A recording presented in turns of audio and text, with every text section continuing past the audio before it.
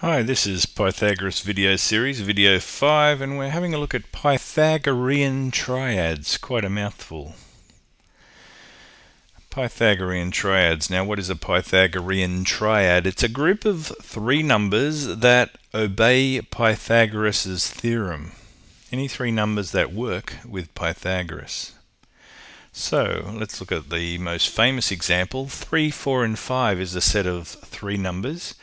And we call them a Pythagorean triad because if we process them into the Pythagoras rule, 3 squared plus 4 squared does equal 5 squared. Now 5, 12 and 13 is another form of a Pythagorean triad because 5 squared plus 12 squared equals 13 squared. If you don't believe me, you can check on your calculator, but trust me, I'm a maths teacher. Okay, so now questions we might get. Just before we get to the questions, a quirky thing is that any multiple of an existing triad is also a triad. I'll show you those. 3, 4, 5, as we've just seen, is a Pythagorean triad. Now, if we multiplied every one of those by 2, we would get 6, 8, and 10, and 6 squared plus 8 squared equals 10 squared, so that's itself a Pythagorean triad. Now, if we multiply that triad by 2 again and got 12, 16 and 20. If we check that out using the Pythagoras theorem, we'd find that 12 squared plus 16 squared equals 20 squared as well. So any multiple, you can be confident that the multiple is a triad as well. Now the questions. This is one example. If we're asked to check if 10, 24 and 26 is a Pythagorean triad. Now let's see.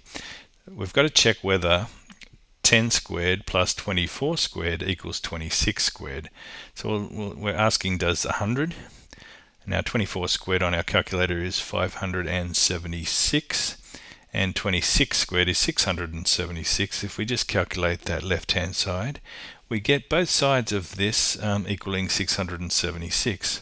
So that tells us that the Pythagoras rule works for those three numbers. So the left-hand side equals the right-hand side. That makes mathematical sense there. So we would say yes, those three numbers, 10, 24 and 26, is in fact a Pythagorean triad. It checked out using Pythagoras' theorem and it made mathematical sense. It made the left-hand side equal the right-hand side. Okay, so another example. Let's check if 5, 7 and 11 is a Pythagorean triad this time. Let's see if those three numbers work well with the Pythagoras' theorem.